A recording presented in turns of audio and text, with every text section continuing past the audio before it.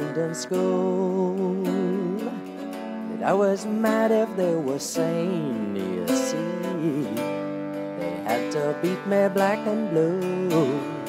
They said it hurt them more than me, but I learned who were my enemies, and I learned who were my friends, and I learned to read between the lines when I was 10.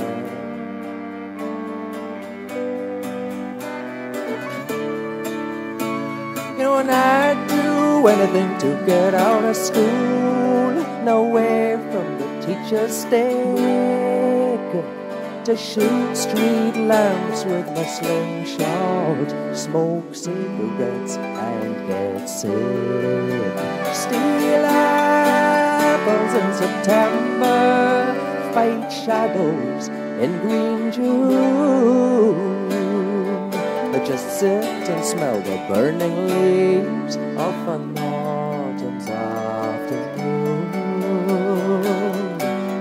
an autumn's afternoon.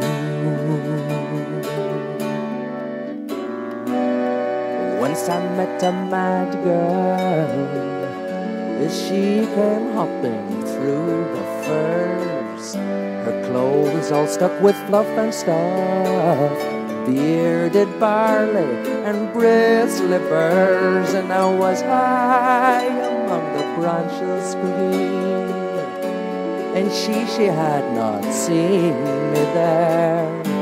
She went shuffling with her shadow and snatching at the air.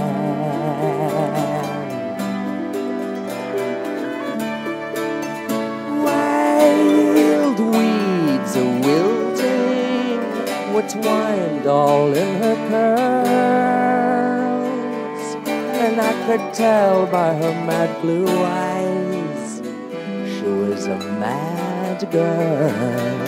She was thin as any sparrow, and her song, it had no tune, just scuffling through the piney glades of a summer's afternoon, a summer's afternoon. I came dropping through the branches down.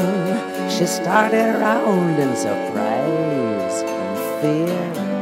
I don't know what I had to say to her, but something I knew she had to hear.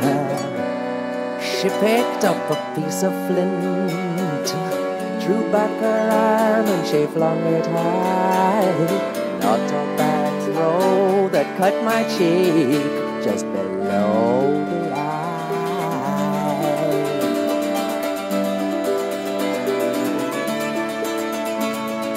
Mad girl, and before you ran away, I knew you were as mad as me, and the same as a summer's day. Mad girl, we both were wrong again.